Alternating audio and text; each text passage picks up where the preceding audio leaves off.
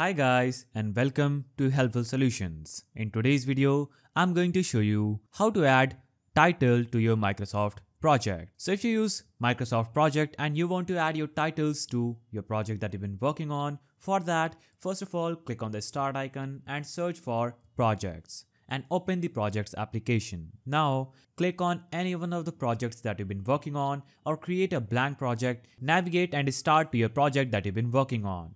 So this is my project just right here, and you can see the title says B4 build sample 07.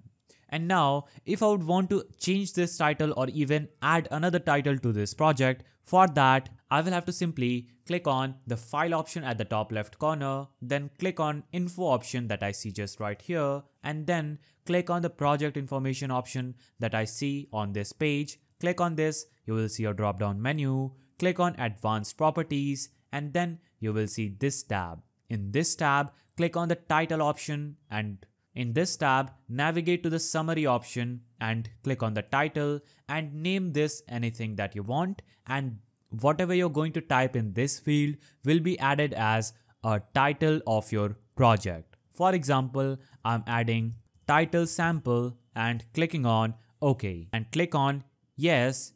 After that, the title of your project will be changed quickly. That's the way through which you can add or change the title of your Microsoft project. Like and subscribe if you found this video helpful.